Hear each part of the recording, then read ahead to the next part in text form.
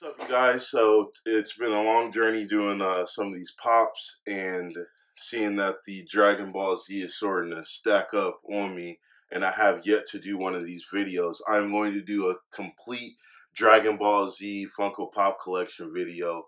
Missing one grail. I think we all know what that is, but I actually got a dope custom made of that. We'll check it out towards the end.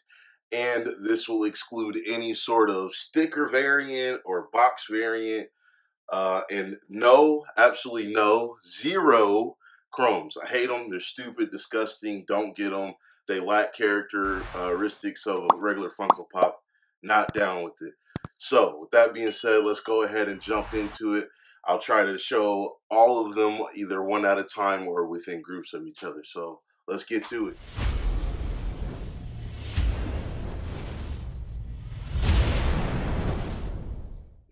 First off, we're going to start with the pops that I normally keep behind my television, actually, against my big wall here. And we have the Whis, King Kai Bubbles, Zeno, and the New York Comic Con Piccolo. Next, we have the Specialty Series Max Power Master Roshi FYE Metallic Piccolo with one arm, and the common version of that, also the Piccolo from the first wave of DBZ pops. Then we have more Master Roshi, the FYE Master Roshi, Krillin with Destructo Disc right here, and the regular Krillin.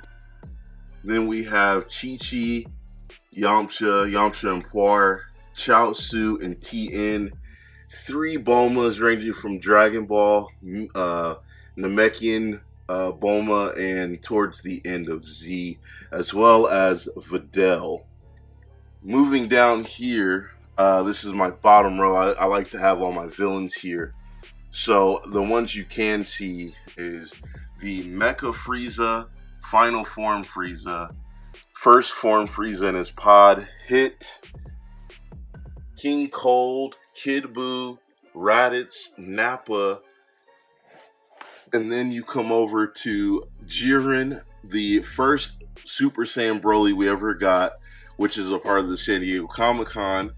And then you have Android 17, 18, 16 Metallic, and regular 16.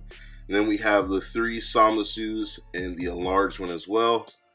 And then the Rose Goku and the first released edition Goku and the Goku Black Common. Up next we have the Majin Buu Common in his regular pink, the Chocolate Buu, which is a con exclusive. We have the 3 Perfect Cells. One is glow in the dark, one is a metallic, and one is just the common. Then we move down here to the Gotenks. Super Saiyan 3, the regular Gotenks, and the Ghost Gotenks. Next to those, I have put the regular Goten in his, Next, got the Gotens, the regular Goten, and Super Saiyan Goten.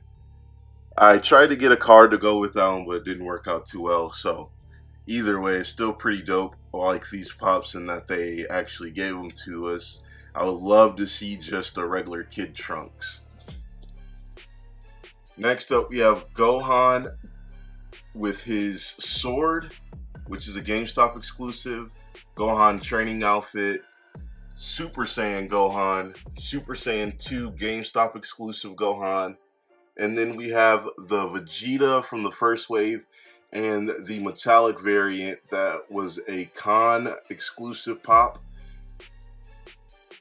Moving down, we have the over 9,000 Crushing a Scouter, Hot Topic exclusive Vegeta, and then the common and box and tea metallic Vegeta next to each other. And this is one of the Chalice exclusive Vegeta Funko Pops. Moving on to one of my more favorite ones, it is the Training Vegeta, as you can tell by the card right there. It's probably one of the more iconic scenes, I think, that's not have to do with complete battles.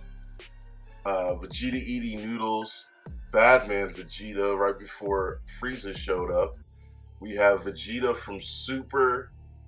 We have Super Saiyan Vegeta, the regular Final Flash Vegeta, which was a con exclusive Super Saiyan PX exclusive Vegeta, next to the Majin over 9000 exclusive, and then next to those two, the Super Saiyan Blues.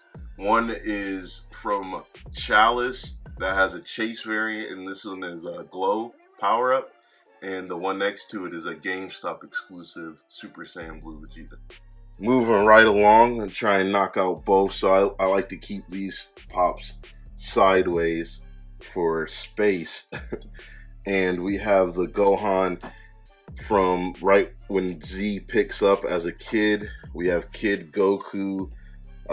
This is the GameStop exclusive on the Nimbus, and this is just the common.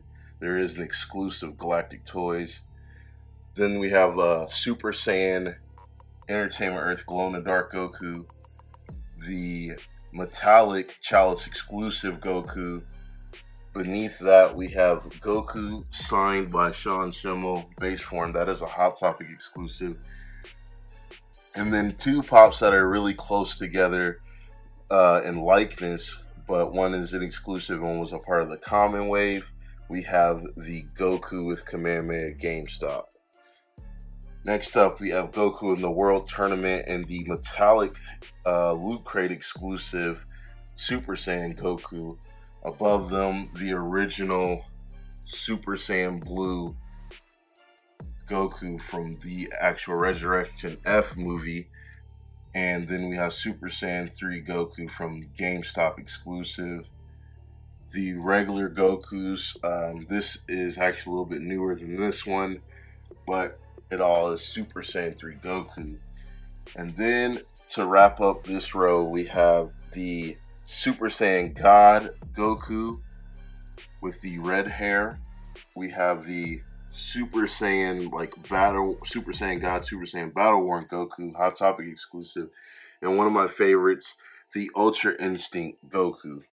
And finishing up the Gokus pretty much is the Goku eating noodles, which is a Amazon exclusive. He has the halo and everything.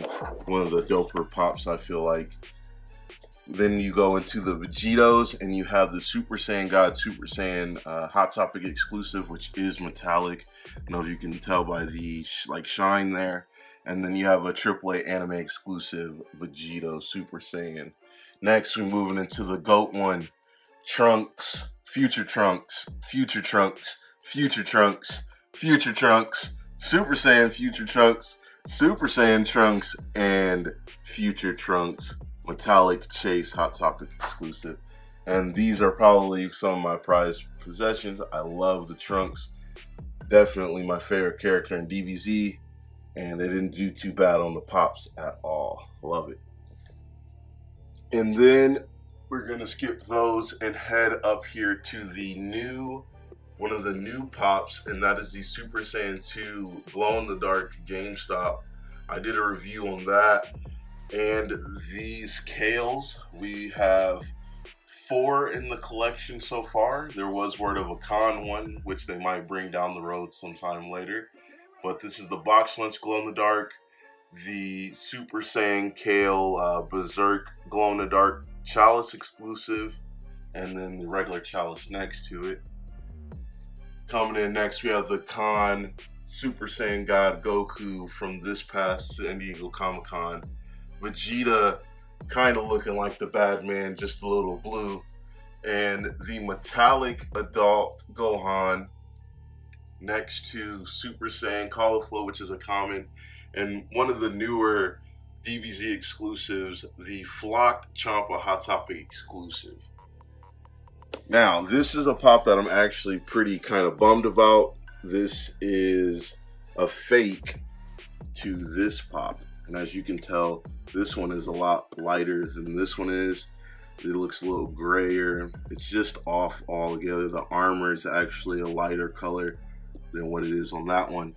So this is actually just my fake Vegeta that I normally keep right here. And he is blocking the once Grail Galactic Toys Goku in his orange jumpsuit on the Flying Nimbus. Metallic Whis, the Chase Power Up Chalice Exclusives Vegeta, the Chase PX Vegeta Super Saiyan 2, Beerus, one of the first ones that came out, especially exclusive wise. This is Grail for some. I know it's in the 60 and up range. Full Octobeerus, which came out I think a year or two ago. The 2016 Comic-Con Metallic Beerus, the Golden Black Eyes Frieza, and next to it, one of the big ones, and that is the Red Eyes Gold Frieza.